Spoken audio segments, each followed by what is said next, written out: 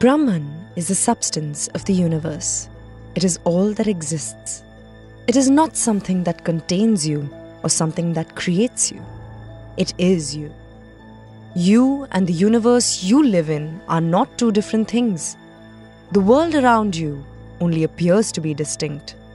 This is Maya, the great illusion.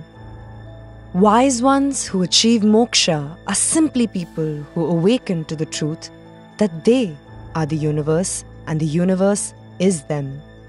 There is only one.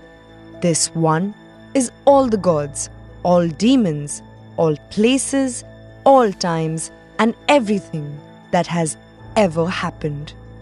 This one is you, and I, and them, and all creatures in all worlds. There are no two. This is the philosophy of non-duality. This is Advaita. We know the Gita as Krishna's counsel to Arjuna on the battlefield of Kurukshetra. But was it Krishna who created it? His father foretold that he would be the greatest poet known to the world. He became the poet who composed the Mahabharata.